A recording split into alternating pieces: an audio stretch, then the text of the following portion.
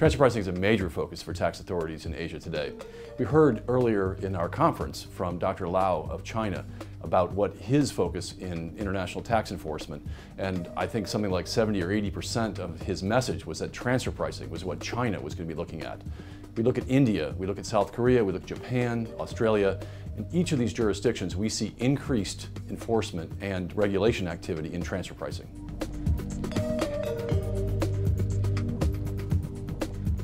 When a company comes into a new market, in Asia particularly, I think one of the key things that we provide as an advice would be to think in the long term. Don't think about transfer pricing as it is in 1 year or particularly in the early period when you're just entering the market.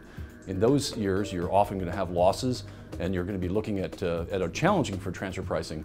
But the question is, do you intend to have, for example, a fully fledged manufacturing operation or a low-risk contract manufacturing operation? You need to make those kind of decisions early and then play through all the years to make sure that your transfer pricing is consistent. In that way, you can have a good, solid story for the tax authorities when they come knocking.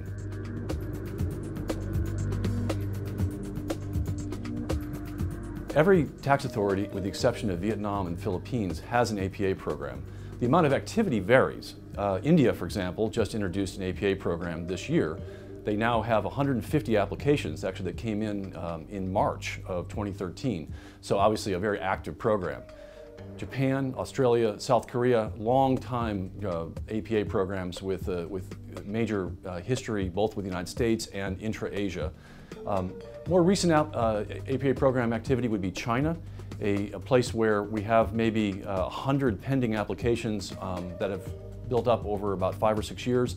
But we heard, again, at our conference that the APA program is going to be a focus for the Chinese, and particularly expanding resources to make sure that companies that want APAs have access and can get them done.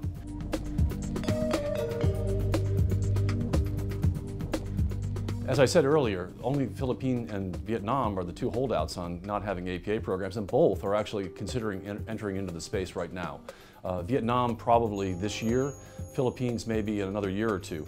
But I think that the trend is clearly not only for APA programs to be available on a formal basis, but to be active and serious places for companies to solve their transfer pricing. This is the way of the future, both for governments and companies. Transfer pricing is complicated, it's very fact-intensive, it's a high-risk area. And so the companies and the governments are interested in getting to a resolution and getting one that is not just for the current year, not just for a year under audit, but for a period of time to take it off the table so that the governments can go on and focus on other areas of tax and the companies can get the certainty they need to do their business.